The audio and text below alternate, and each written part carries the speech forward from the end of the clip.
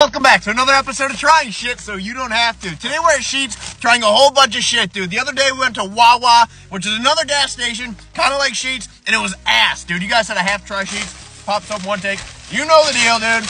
See what we're working with here.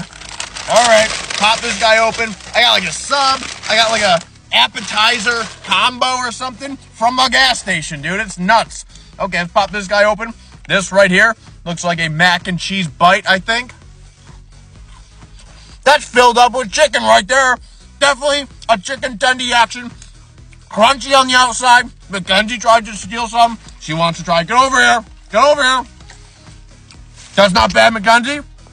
Not bad at all. Overall, that guy got to go 6.9 out of 10. Next up here, we have this. Looks like a mac and cheese bite. Creamy on the inside, dude. Not crunchy enough on the outside.